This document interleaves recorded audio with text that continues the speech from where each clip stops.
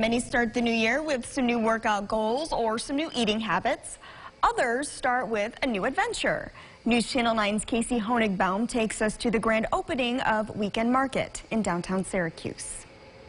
Well, just because it's the start of a new year doesn't mean you can't still enjoy some holiday shopping. And here in downtown Syracuse on East Jefferson Street, folks got to check out the grand opening of the Weekend Market.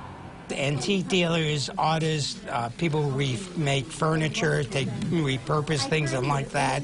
We also have fair trade, which I'm wearing a fair trade jacket, which is things from around the world that were made by different women's groups or things like that. Bruce Block has been selling antiques for 20 years now. He first got into it while living in New York City, but felt that Syracuse has plenty to offer. I even had a friend in New York who was involved in a weekend market on Long Island. And I also thought there's a lot of things in Syracuse. And of course, in Syracuse, you're always susceptible to the weather. So why not do something indoors that's weatherproof, all right? So here we are. The Weekend Market featured local vendors, including Shayla Surratt, the creator and owner of the Black Citizens Brigade. So this is 1950s through 1980s vintage clothing. I'm right here at the end of Jefferson Street in Bank Alley. I had my soft opening in December, and I had my grand opening in June.